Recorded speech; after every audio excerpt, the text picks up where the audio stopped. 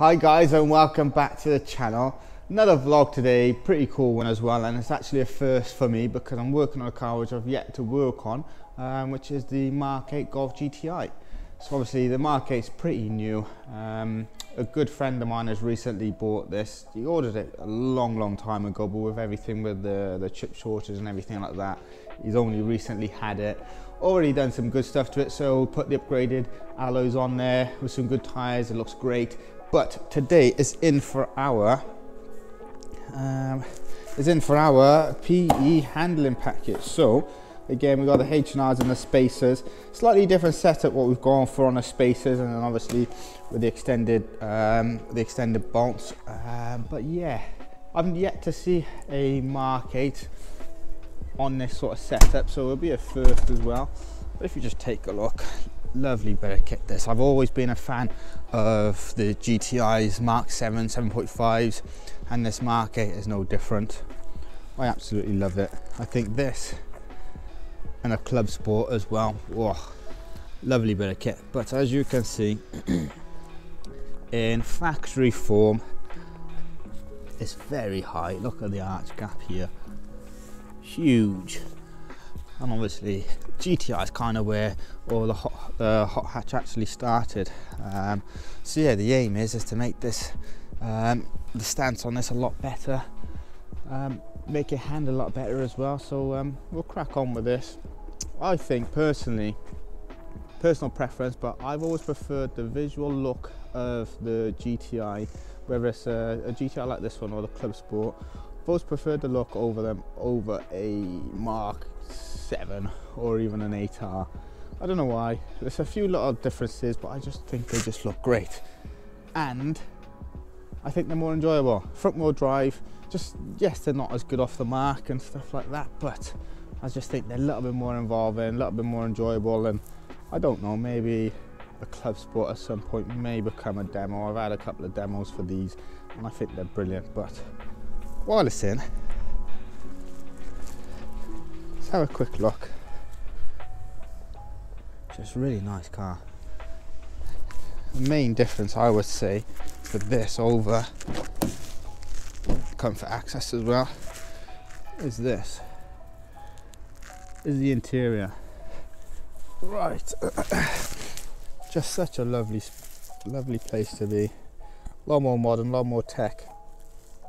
It's very Thanks for having me on. Not at all, you've got a great question. how do we turn this down? Yeah, I mean, early on in the... Right. Bit more spacious, quite simple in design, but it works. Really nice car, nice and modern, double screens. So yeah, all this needs now is to look a lot better on the outside, which will hopefully correct that today with a stance. And then maybe in the future, when it's possible to read these via the ECU, via the OBD port, do some ECU tuning, get on a dyno, do some ECU tuning, because no doubt the Mark 7, 7.5 was so popular. Did absolutely hundreds of those cars for various bits of work, and no doubt the MK8 will be exactly the same when they become a bit more popular, because they're still so new. A lot of people are still waiting for orders. But yes, crack on with the PE handling package and show you the difference. So the Golf GTI is up on the ramp, all the wheels are off, and I thought I'd just have a quick nose over it to see how similar it is to a Mark 7 or 7.5. And actually today's Monday, the last car of last week Friday, we had a 7.5 GTI in for the same package as well, so it's all fresh in my mind. And just having a quick nose over it, it's pretty much exactly the same as the previous gen. Yes, it's a MK8, newer car, but underneath and even the engine's fairly similar to the previous gen stuff. But if you just have a quick look, anyone who's worked on these will be really familiar with the VAG stuff. But quickly, so first things first, drop link will come out. I'll probably even name these off the top of my head, the size ones. These are an 18, and obviously you've got a multi-spline inside. So you've got 18 here. Usually take out the drive shaft, which is a 24. And then what we got the ball joint. So we've got these three, they're usually 16mm. The front hasn't actually got a level sensor on this. They got them on the rear, so no level sensor on the rear.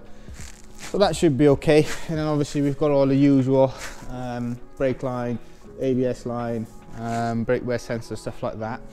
And then on top we got the strut nut, which is usually 21mm, and obviously we've got for the top mount there's 3 13mm bolts. So that's what it should be for this. Yet to take it off, but I'm pretty sure that's what it'll be like. And then for the rear, similar sort of setup, very easy. We got, where are we? One bolt here, one bolt there. They're usually 18s each, and obviously you've got the nut on the other side. Then we got the drop link for the anti-roll bar. It's usually at 13mm, and then can we see it? Oh, basically we've got the level sensor here, which is usually 2 little T25s for the rear. So once they're all off, everything should be all off. Sorry. Once all those bolts are off, the suspension should be free and we can take the springs out. But yeah, gonna crack on, but I'm pretty sure. So if you've worked on any of the Mark 8, Mark 7s or 7.5s, the Mark 8 should be pretty similar. So just finished up with the Mark 8 Golf GTI, and to be fair, I know this setup always looks brilliant, but it looks absolutely incredible on this car. Yes, in stock form it does sit quite high on the front and the rear, but if you just have a look, it's just such a lovely looking car anyway, and now it just sits so good. So if you can have a look, so we've got a tiny little arch gap there in relation to what we had before. If we have a look, the rear takes a little bit longer to settle down, obviously because there's no weight in there. And then if you have a look at it from the side, it says bang on flush with the arches, front and rear. What a brilliant looking car. Really happy with how this has turned out, and let's see if we can get it nice when the sun's gone out a little bit, but see if we can get it sat. Yeah, just sits lovely front to rear. I believe it's lowered the car around about 30mm respectively. And obviously, like I said, it'll take a little bit longer for the rears to settle because there's no weight. I usually quote around about 200 to 300 miles and it should be fully settled. It may drop another 5 to 10mm on the rear and maybe another couple of mil on the front. But if you're just looking at it from there, it just looks great. Just did a quick test drive of the car. The usual stuff with this setup. It's nice and compliant. It's a little bit firmer, a little bit more responsive in terms of the handling as well, and the spacers give it that little bit more of a squared off stance as well. But what you will find is that once you put some mileage on there and everything's settled down, it'll be lovely. And obviously if you've got the adaptive suspension, this particular car hasn't, but you can get it. So if you have the lowering springs, will work with the adaptive suspension. But yeah, really happy with that. Makes me want to get a Club Sport even more. And to be fair, the GTI would make more sense from a business point of view, because you can do obviously stage 1 tuning, stage 2 tuning and stage 3 tuning on a GTI, which stage 3 will be a Club Sport or a Golf R Turbo. But I don't know, the Club Sport comes with a few extra little bits. It looks a little bit more, let's just say sporty. But yeah, I don't know, we'll see. I've always looked at them, but the prices on them are now what, even for used ones, they're £45,000, which for a Golf, astronomical money for a Golf. But if that's what they're worth, that's what you gotta pay if you want one. But going off topic a little bit, but one last look. Yes, well happy with that. No doubt, look at that. No doubt this car will be back in. I think it'll probably be back in on the dyno at some point. Well, not back on the dyno. It probably will go on the dyno at some point. Yeah, probably go on the dyno at some point. And we actually did, if any of you have watched the intake vlog, which we did on the S3, I'm actually in the process of setting up a similar sort of package for the Mark 8, similar sort of parts and hardware.